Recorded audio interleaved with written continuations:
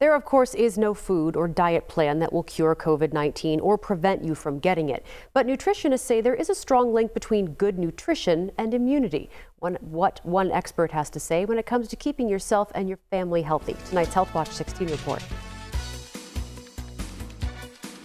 COVID-19 changed a lot about our everyday habits. Registered dietitian nutritionist Kim Siegel has noticed it. She thinks overall people have not been focused on their health and well-being this past year. As many people know, depression can change your eating routine quite a bit.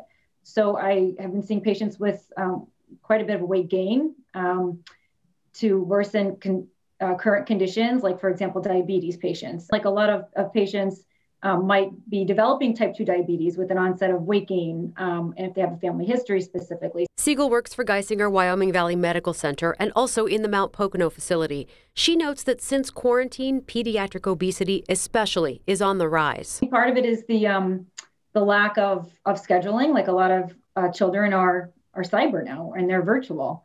Their schedules are gone. Their activity is gone. Kids who were involved in sports, you almost become like a counselor to these patients, to these young children. Siegel notes there's a strong link between proper nutrition and immune health. She suggests choosing more fresh fruits and vegetables and yogurts and fermented food products to support our gut health.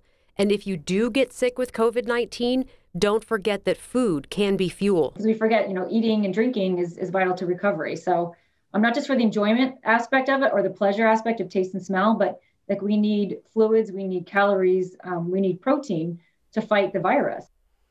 Kim says the pandemic has had some positive effects too. She says people are cooking more at home, which tends to be healthier than eating in restaurants.